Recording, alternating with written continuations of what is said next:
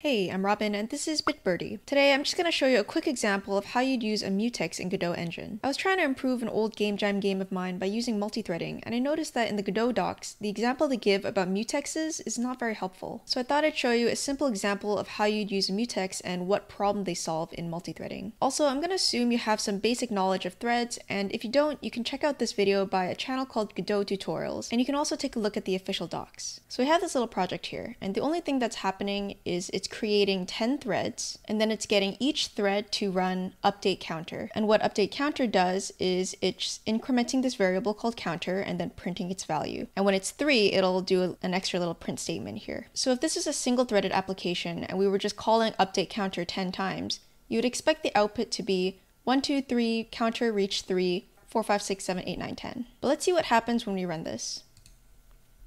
Okay, so you see the numbers are out of order, and it also didn't even print this counter reach 3. Let's see if we just run this again. Some different results. Also didn't print 3. Also didn't print it. Also didn't print it.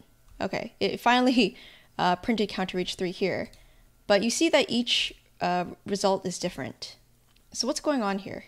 So we're getting all the threads to execute update counter, and they're not waiting for each other to finish executing before the next one starts. This means that they're all running this code in parallel, kind of at their own pace. This means that thread 1 could come in here and execute this line, but then thread 2 could come in here and execute the first 2 lines before thread 1 is even finished this one. So how do we explain this specific output where counter reach 3 was never printed even though the counter must have been 3 at some point? So what could have happened is threads 1 and 2 came in here and maybe executed in order, and then thread 3 comes in here, it updates the counter, it prints 3, but before it gets to this line, thread 4 comes in here and updates the counter. So now by the time thread 3 comes in here and checks to see what the counter value is, it's no longer 3, it's now 4. So it will never print this. So this situation is called a race condition.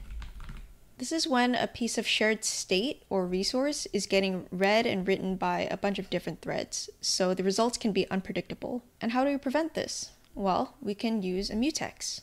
So I've just created a mutex, and here I'm locking it at the beginning of update counter and I'm unlocking it at the end. What this does is when a thread comes in here and it gets to this line, it basically locks this piece of code so that no other threads can access this. They're actually just going to be waiting for it to be unlocked. So thread 1 can come in here, it'll lock the mutex, it'll execute this code without any other threads running over it, and then it'll unlock the mutex for other threads that are waiting. And then the next thread will come in here, lock it, and make all the other threads wait again. So let's see what happens now when we run this.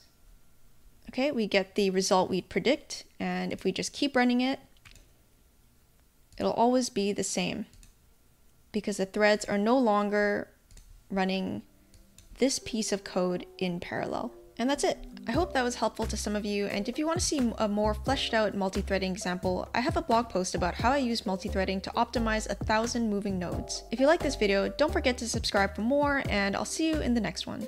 Bye.